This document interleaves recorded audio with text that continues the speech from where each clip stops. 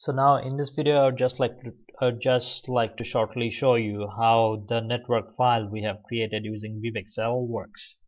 So I have opened here Gephi, and you can actually use many other softwares as well. So what I'll do is I'll go to File and I'll open. As you see, all the files were created when we were processing the data with VivExcel, but I'll select the last one, net.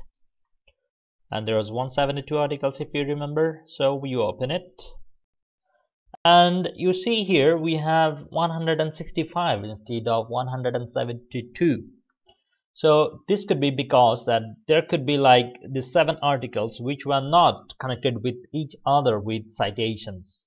So that could be the reason that we don't have those 7 articles, and these 165 articles are kind of connected with citations of 5385.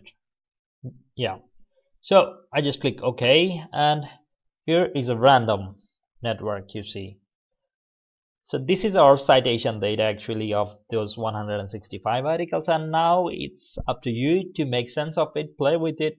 One quick idea is that to go for force at last. And yeah, this algorithm. Okay, let's stop. What do we see here actually? What this algorithm gives is that the most important articles should be in the middle, and which were cited less times, they should be on the periphery. So it kind of looks like that anyway. And we can actually do a lot of things here. We can add text here, but the text doesn't really look good with the text. Yeah, here, yeah, it looks okay. We can't really read much. When we point on someone, we can see who cited them, their connections. Yeah, but it doesn't really make that much of sense. Maybe we can have some color here. No, not this one.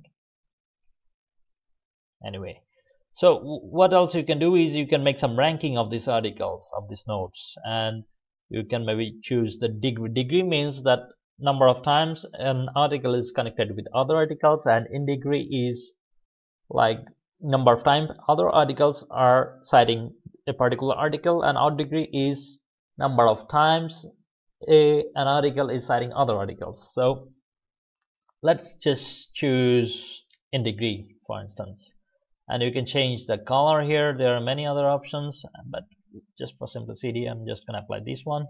Now you see the colors here. I'll remove the text.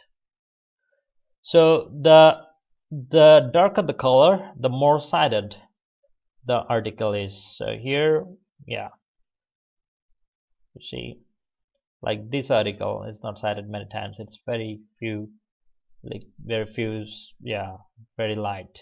Here, no citations at all.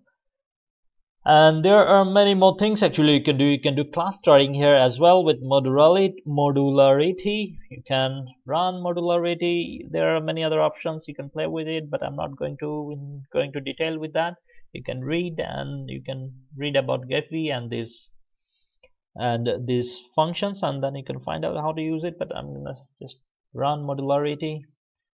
We get some results. Yeah, you learn yourself what does it mean. So what we can do is actually we can do some partition using modularity class. So here are 0 to 4, like 5. So here could be 5 clusters actually within this data. And now all the clusters are colored. You see, different clusters are colored differently. And how do you know actually which are the articles in each of the clusters? For that, you go to data laboratory. So you see the modularity class, like 1. All the 1s belong to the same cluster, all the 3 belongs to the same cluster, all the 0 belong to the same cluster. So like that, you know. And here you see the number of the clusters with responding colors. So 2 represents these colors. Yeah. And also you can actually create PageRank. I'm gonna use undirected for now, but it could be different in your case. Go through it, read it.